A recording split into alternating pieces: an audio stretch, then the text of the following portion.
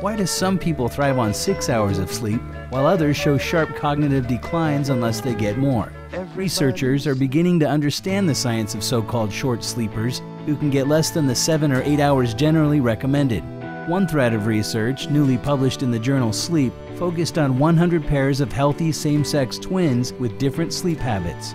In the study, one twin reported the ability to function on less sleep and show fewer effects of sleep deprivation than the other twin. Researchers traced their differences to a gene called BHLHE41, determining that a mutation allowed one twin to sleep as few as 5 hours a night on average. The twin without the mutation tended to sleep longer and struggled much more to stay awake and alert for more than 36 hours during the tests.